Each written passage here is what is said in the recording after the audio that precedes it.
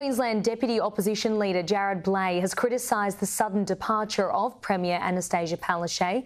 This is what he had to say just a short time ago. We have a calculated, cunning Christmas coup that's been orchestrated by the Deputy Premier and the Health Minister today. Queenslanders should decide who the Premier is, not power-hungry Labor ministers. That's what's happened today. I've seen names being thrown around by the Labor Party today about who will replace Annastacia Palaszczuk, and my comments on that would be, the ringmaster may change, but the same clowns are there, it's the same chaos and crisis Labor circus, and it's the same Labor Party. Nothing will change. The ringmaster may have changed, but it's the same clowns in the same chaos and circus with the same Labor Party.